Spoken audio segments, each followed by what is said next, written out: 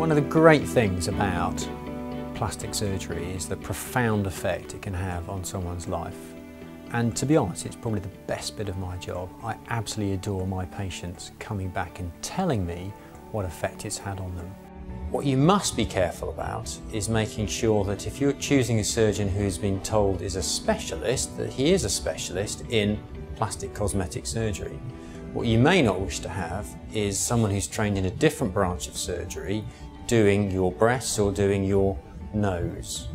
People present for rhinoplasty at absolutely any age. I think the youngest rhinoplasty I've ever done is someone at the age of 15, and the oldest I think is the age of 84.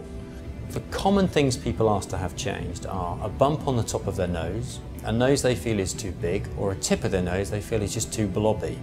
In terms of actually doing the procedure and getting back to everything after that,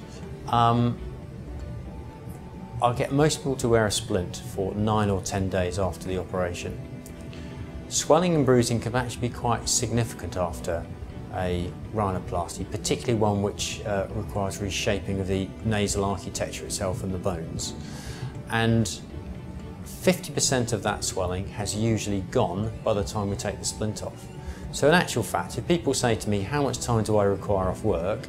I say, well, allow 2 or 3 days to get over the operation and for the worst of the swelling to settle, and give yourself another 9 or 10 days if you can. And after that, the majority of people are actually able to get back to work, get back to socialising, and really back to their everyday life.